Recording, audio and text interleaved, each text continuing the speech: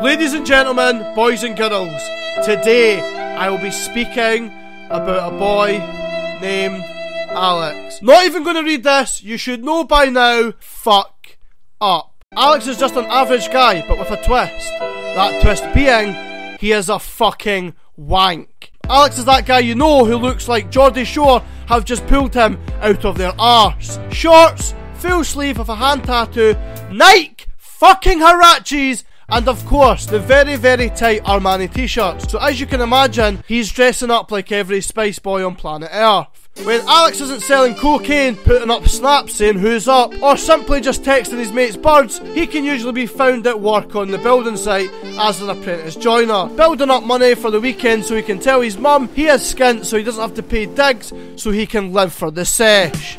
Alex has got a group of friends, and guess what? They all dress the same as him.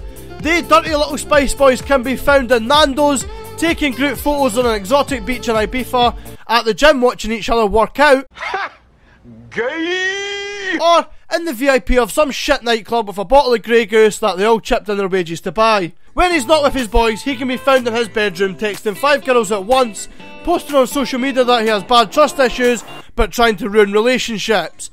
Logic. My message in this one is please don't be like Alex. No one likes a total prick.